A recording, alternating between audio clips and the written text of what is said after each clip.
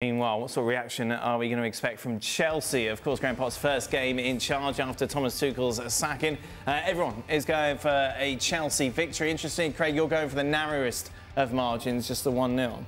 Yeah, well, you may have noticed they've had some problems in the striking department, albeit with Aubameyang in now.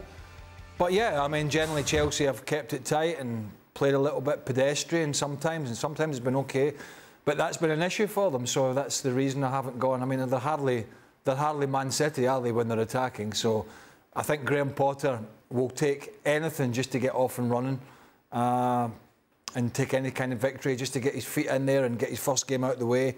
Not going to be easy. First game for Chelsea as a manager is the Champions League at home, and he'll just be looking for a win. I think they'll get a tight win. Mario, lots happened since you were last on, of course. Tuchel gone, Potter in. Do you like it?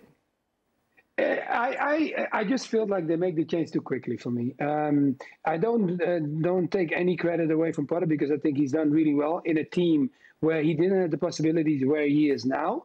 But if I look back at where he comes from, you know, he built a team, got it set up, and I think the plays that he's going to get now, the formation that he likes to play, like a 3-4-2-1 or a 3-4-3, I think they're all used to that. So that should not be a hell of a change for them. But the only thing is just the way he's got to fire straight away, guys, because they want everybody, the owners want to start from a new slate. They got their new slate, and now they got a manager, and he's got to really understand that the pressure at this level is different than where he comes from. Well, thank you very much for watching ESPN on YouTube. For more sports highlights and analysis, be sure to download the ESPN app. And for live streaming, premium content, and let's not forget as well, ESPN FC 7 days a week. Subscribe to ESPN Plus.